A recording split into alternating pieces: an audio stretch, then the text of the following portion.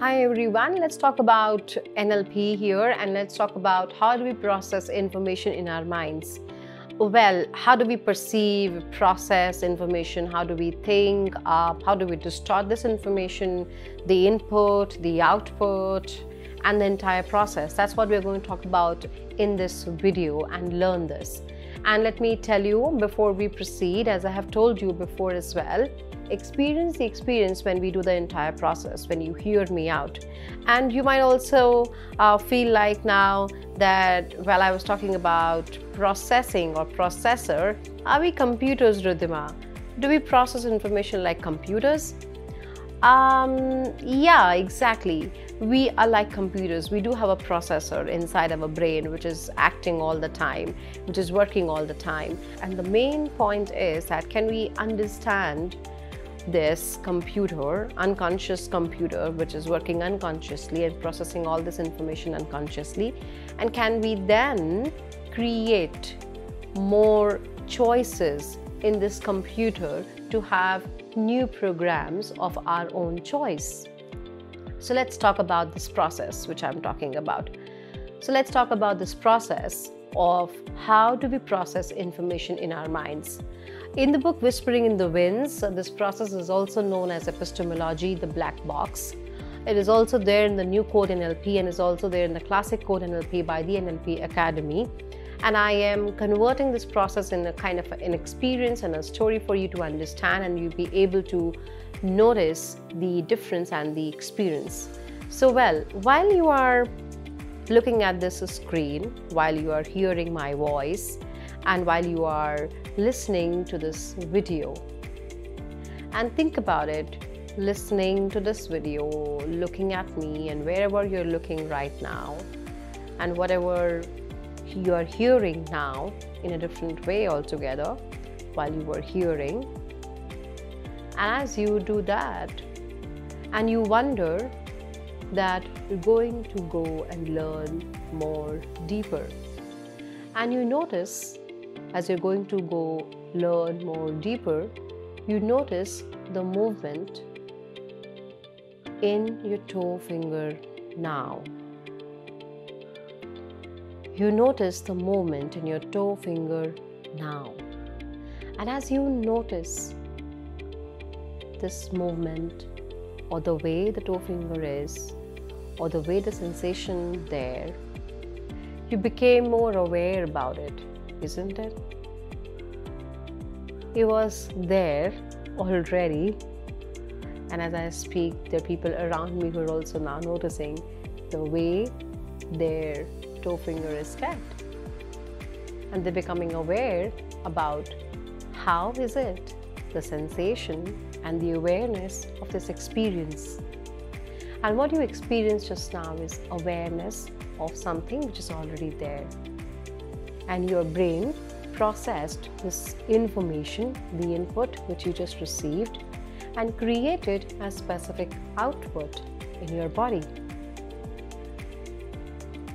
This means that you already know how do you process information in your mind, and maybe you can learn more by the way we will experience this more in this video ahead. There is something which just happened. Maybe you're also becoming aware of how is your back resting on the place where you're sitting just now. How is your back resting? Maybe the way you're sitting right now, chair or the couch or the bed or the sofa or wherever you are. And you are again becoming more aware about this input you're receiving and about this information. You're becoming more aware about how is your upper back or lower back resting.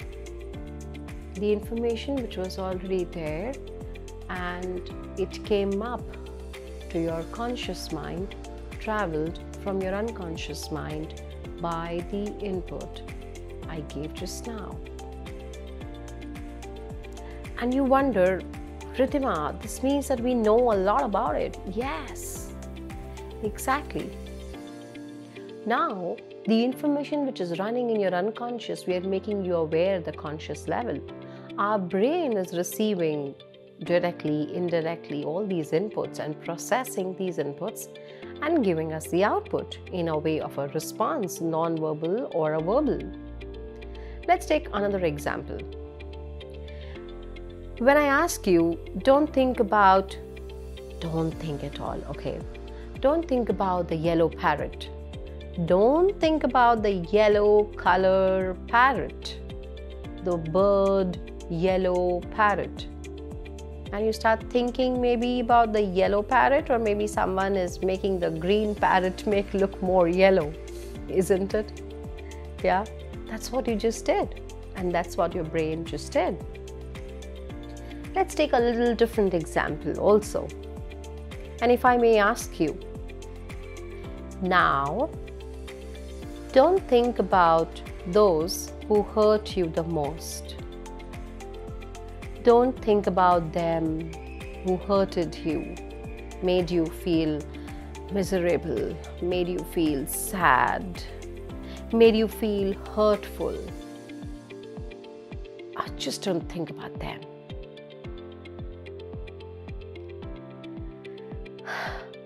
And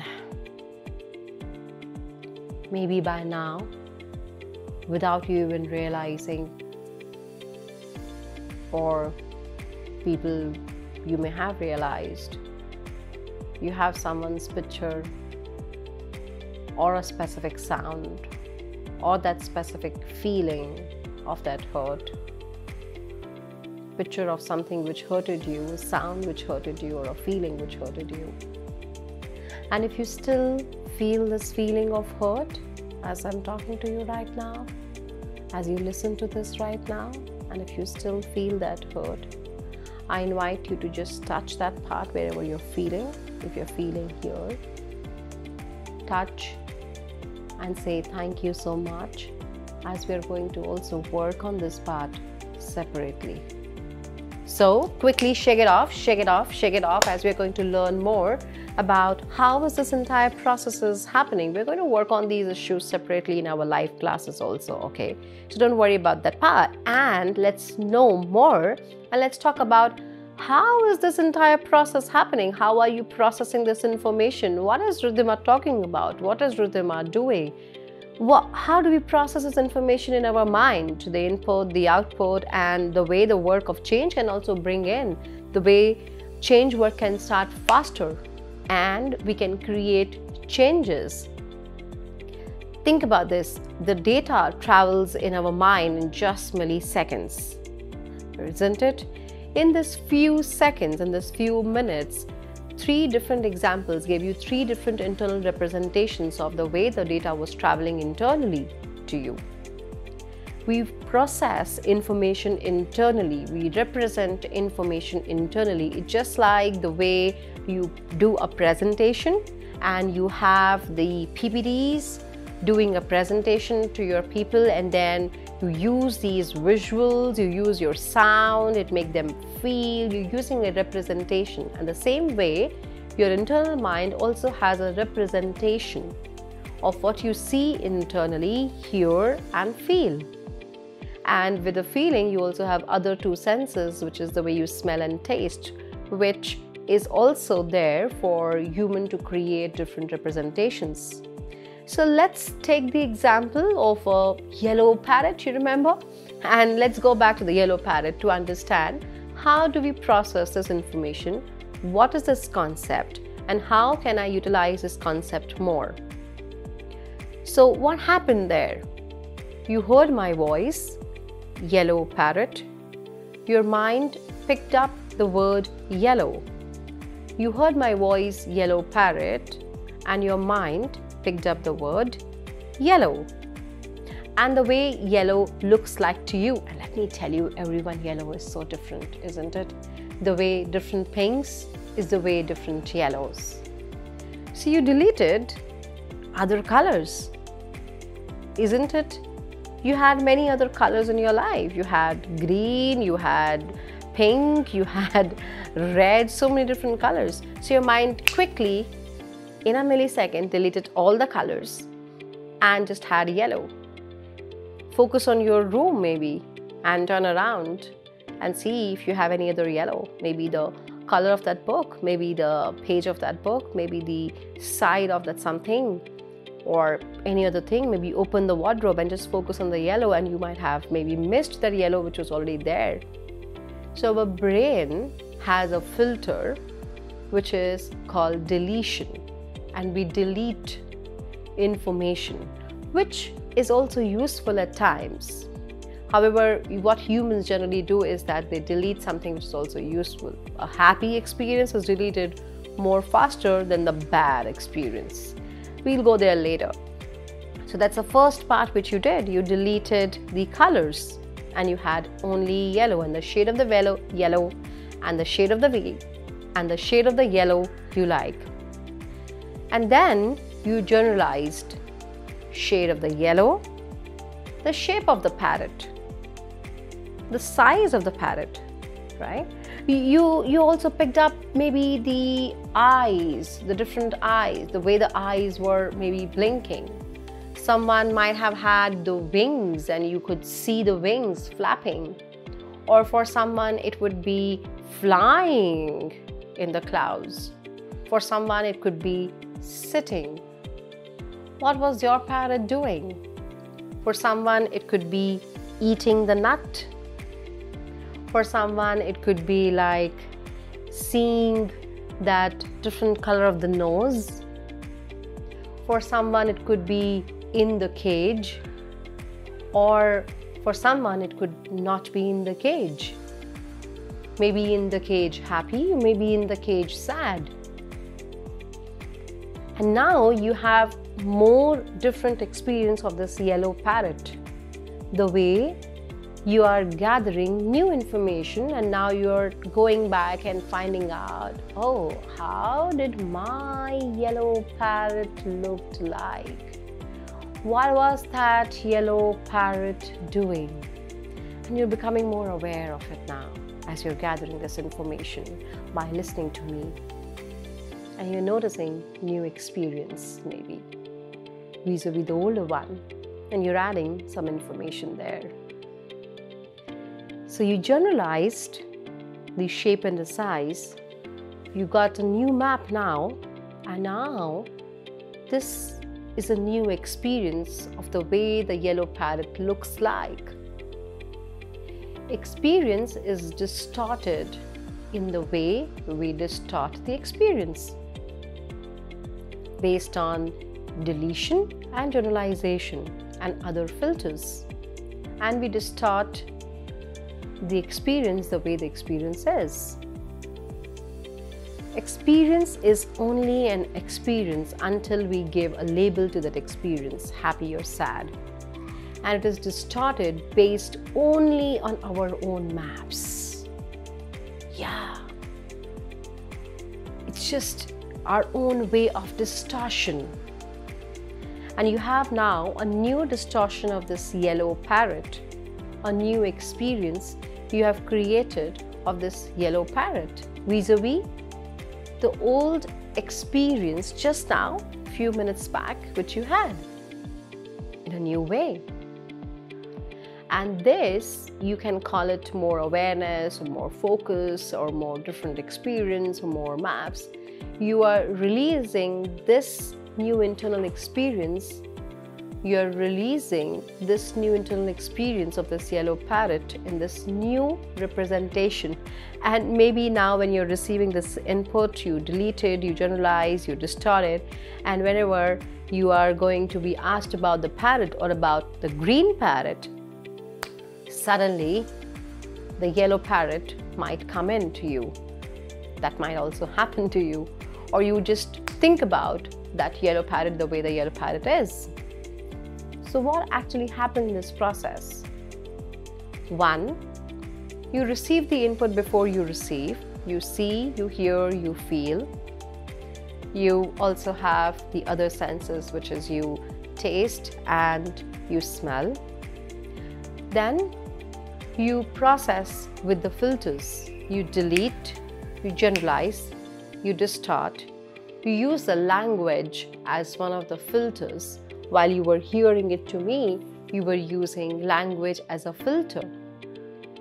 And then you were feeding it back to your own self. Oh, the parrot looks like that. Oh yeah, there is a nose. Oh yeah, there are wings. Oh yeah, their wings are this size. This is that. And you are able to notice the different experience the way it is now. And then you could feed it back and you created a new experience based on that feedback given by yourself internally. And then you have an internal experience which now can be represented as an output to anyone verbally, or the way you're feeling now with this feeling of the yellow parrot internally as non-verbally. So the output can be either in a verbal form or it can be in a non-verbal form based on response, feelings, actions internally, or based on words externally. So this is about how do you process information. So this means that we have been only processing information from our own map of reality and not the reality itself. So I am now introducing you to the presupposition of NLP. The presupposition of NLP and the terminologies of NLP. Map is not the territory. We respond to our own maps of reality and not the reality itself. You just now had an experience of how do you process information in your mind. So think about this. There's so many users listening to this video. There are hundreds of users listening to this video. Everyone would have a different experience of this yellow parrot, isn't it? Right? And they have their own perception of how are they perceiving this information, like a director of their own movie, projecting the camera based on their own maps. That's what the concept of map teaches you. Map is a concept in NLP which is very useful for any trainer, coach, or anyone to understand, and it's a very useful concept for people to utilize it in their real lives. Now, what does this map concept means like? Based on the epistemology, a black box, everyone is processing information differently and everyone is processing information all the time, based on their inputs and outputs, the way they are experiencing, and their unconscious is sending the data, and all of this is going on. Which means that they have their own maps and they are using their own maps in their own ways and in their own styles, which also means that there is no right and wrong. Whenever you're responding to any communication to anyone, whether at work and whether at personal level, you're responding to the communication based on your map of reality of what you think is reality, rather than the reality. Did you understand? And when I say map is not the territory, what we focus using NLP is one, how do we process our maps? And can we expand our maps? Can we create new maps? And can we also match our maps with the other person in our relationships? For that, we will have to understand how does the other person also processes their maps? How do they use their own filters? What are they doing internally to process that map? And that is what we are going to learn in the next video. We're going to touch upon the different way people process information using senses, having their different maps. And then can I utilize that as a strategy to expand maps, create new, and match others as well. Think about it. You must have heard these basic lines by people. Before interviews, everyone feels nervous. Whose map is that? He saying means that I am going to feel bad about it. Is he saying and you're feeling bad, or you are feeling bad? He's going to say. Whose map is that? Leaving a job and starting a coaching business is a tough game, not possible. Whose map? So can we expand these maps for self-growth? Let's hear about maps, process of maps using senses, and matching and expanding these maps for creating resourceful states for us. Till then, keep experiencing your yellow parrot to know how are you processing information. Remember, what you just learned is a new map, and you can use this concept of map just by repeating this line to your loved ones. Hey, honey, I respect your map. And what I suggest is da da da da. So I'm respecting each and every person's map, because now I know with this video that everyone's map is different and everyone is processing information differently all the time. And now, how is your toe?